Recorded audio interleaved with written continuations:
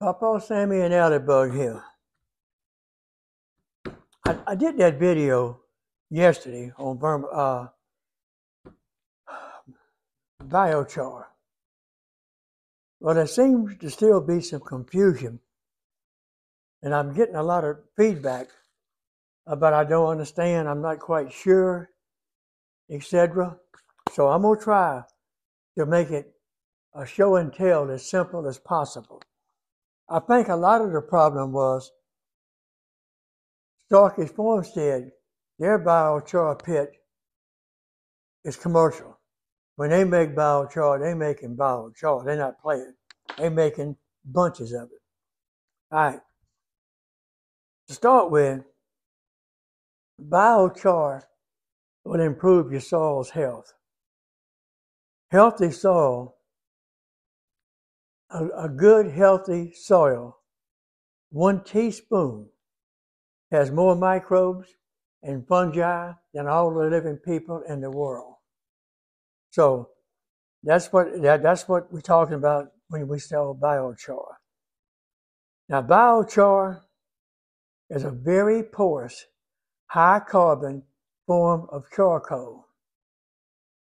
Now, I'm getting people telling me, well, I just buy charcoal and charge it. And when they say charge it, that means soak it in some kind of a nutriment, fertilizer, liquid fertilizer, whatever. Then they put it in their garden.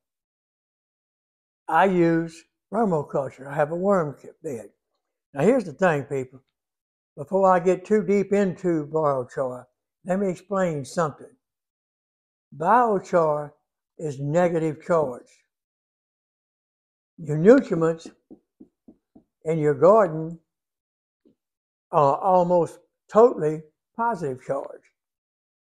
You put biochar in your garden without charging it with a fertilizer, it's going to suck nutrients. It's going to pull it to them. The first year, they'll be pulling nutrients out of the soil into the biochar. And that's not real good. So you need to charge it for at least 2 months. 1 ounce of biochar, it'd be the equivalent of covering a half acre of land. That's how many little holes and channels is in it, microscopic. And when you charge it, those little holes and channels soak up all your liquid fertilizer. You put it in your garden, turn it in. What happens then? It starts to work properly. It starts to work like it's designed to work. Okay. Now, having said that, let me see my notes. Oh, also, when you put biochar in your garden, it's extremely high carbon. When you put it in the garden and cut it in, it's there permanent. It's going to stay there because it's almost pure carbon. When you do that, you're saving tons of carbon dioxide going back into the air because you're containing it in your garden where it can be used. So now let's start. There's 2 or 3 ways you can charge your biochar. You can mix a liquid fertilizer, put your biochar in a container, pour the liquid in, let it soak for 3 or 4 or 5, 6 weeks, whatever. I like to use my vermicompost. I'll mix it up with water, get it good and damp, and I mix it up real good and let it sit for months, 3 or 4 months. That way, I've got all that fungi from the vermiculture, and it's in the biochar now. So now, once you get all that prepared and ready to go, oh, another way, you can take it and put it in a wheelbarrow or something and powder it. Once you powder it into a powder form, you can throw it in your chicken pen. The chickens will be scratching and eating and putting the manure in, and you throwing grass in there for them to nibble on or whatever.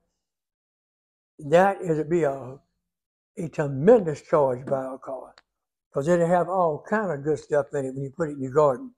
Now, biochar, like I said, is a very pure, high carbon form of charcoal. A lot of people say, well, take charcoal, put it in my garden. Fine. But now when you say automobile, and you think, well, Ford, Chrysler, Chevrolet, Oldsmobile, yeah, they're all cars. Charcoal and permaculture are high carbon, but they're not the same thing, people. Biochar is made with a very, very, very low oxygen content. And the best way to make it, the easiest way to make it, is get you a metal container. I mean, whatever size you want. This big, a 55-gallon drum, it don't matter. You take your dried wood. It can be anything that's not treated with a chemical, or I'm talking about your old tomato plants or your old corn stalks, horse manure, cow manure. All that can be made into biochar, every bit of it. What you do is, let's just keep it simple. We're going to use wood. You take your wood, and you want little pieces of wood. You don't want logs. Simple reason being, a big log, it'll char the outside, the inside won't move. You don't want charred wood. You want biochar. So you cut it down. Take small sticks, chop them in lengths, get it all that done. Pack your container as tight as you can. Okay? Then you put a top on the container, a tight top. Cut a little hole, maybe 1.5 inches in the top. Okay, you take your metal container over to your fire pit, and you build your fire, set the container down in it. Over a period of time, you're going to see smoke starting to come out that hole, vapor. What it's doing, it's burning all the water vapor, all the minerals and stuff is coming out of that wood. It's coming out through that smoke hole. So after a while, the smoke's going to come out really fast. And then after a while, hour, 2 hours, whatever, depends on your heat and the size, you're going to see a vapor coming out, and it's going to catch on fire. And it's going to sound like a jet engine, because then it's starting to release gas, the wood. The fire underneath ignites that gas, and it'll just be like a flamethrower. Let it flame. After a while, you'll see it die down to just a little fire, a little bitty fire coming out. That's good. Leave it alone. Keep adding your wood. Keep your fire going.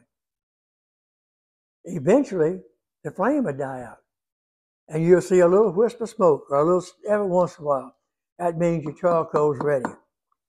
Your biochar is ready. Take it off the fire. Let it cool down. Once it's cool, take the top off the container. You can store it in plastic bins, but listen to me. Don't put that hot biochar in a plastic bin and store it in your garage, because it might catch that bin on fire and you'll wind up buying a new house. But put it in, let it cool. You can put it in a plastic bin, then mix your permaculture, your fertilizer, whatever. Mix it in there. Get it ready. Let it sit 2 or 3 months. Now, when it comes time to put it in your garden, you go out there with a shovel and just kind of sprinkle it, spray it, throw it. Then you take your broad fork and just stick it and turn it. Kind of work. You don't have to you don't have to cut it into the ground. Just kind of mix it. All right. Now you got it where it needs to be. Instead of pulling nutrients out of your garden, it's going to start releasing them. And over a period of time, it'll make a difference like you won't believe. Now, I've tried to explain this the easiest way I know how. It's not hard to do. You can actually dig a hole in the ground, 2 foot deep, yay big around. Start your light fire on the bottom, pine straw, whatever. Start your little bitty fire. Add little sticks. As it burns up, keep laying bigger sticks. in diameter on top. Lay them flat. You don't want TP style. Lay them flat and build them on up all the way to the top of your hole. All right? And let it simmer. Let it burn. Pretty soon, after a while, and that takes practice, take your hose pipe and soak it down. You will have some biochar. But anybody that's burnt trash before or limbs out in the opening, where the air can get to it, when they finish burning, you got a big old handful of white powder. That'll work in your garden, it helps. But it damn gum sure is not biochar. There's numerous ways to do it, people. It's not rocket science. You can take charcoal and soak it, but I don't like the idea. You're not sure what chemicals is in it, and that's what you put in your garden. Now, if you make your charcoal and charge it, you know what you got.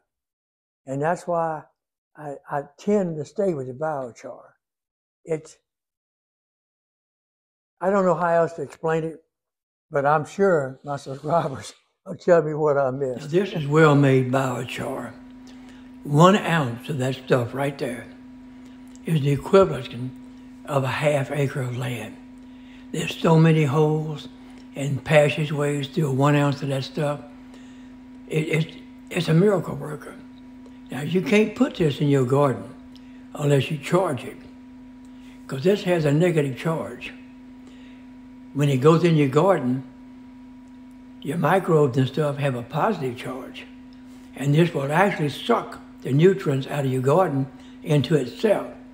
Then over a period of 2 or 3 years, it'll start releasing it back. So you always want to charge biochar before you put it in your garden. Take a shovel, spread it out around your plants. And when you get it spread out around your plants, turn it in with a fork. And that'll be in your garden for years and years. Biochar has 3 physical qualities that help your soil. One of them is the microscopic pores in it. It absorbs all once you charge it and get it full of your minerals and fertilizers and stuff, it releases it for years. Cut your wood in smaller pieces like this, and make sure it's dry.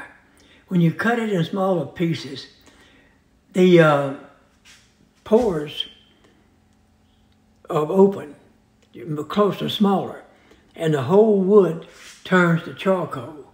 You want charcoal, not charcoal. Now that the wood is chopped into small pieces, you want to stuff it into your metal container. Also, you would like to put a hole in the top of the container. That way, you can let the fumes escape.